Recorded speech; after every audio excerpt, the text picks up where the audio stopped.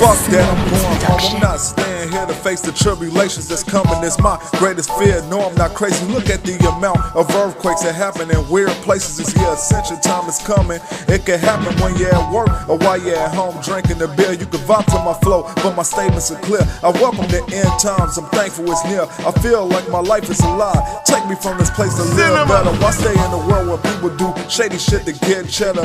13-year-old kids running up on you with a Beretta. I ain't scared of death, it doesn't exist. I'm energy, I'm living forever. My vibration is high. No negative energy will bring me down. I wonder how long all of those UFOs that's been spotted been around. I had these thoughts in my head, so I had to be quick to get them written down. Just trying to say that we're close to the end now.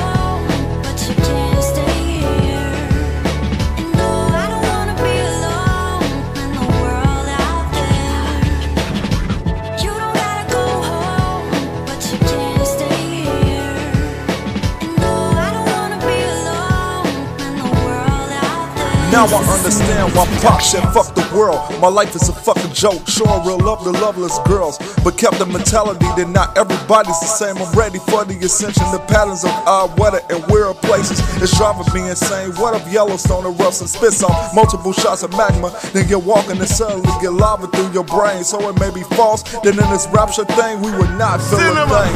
So if I want to die, I want it quick with minimal pain. I live in the Midwest, nothing has happened yet, but we should be prepared for anything. The solar system has a gap in it, making us taking radiation and shit.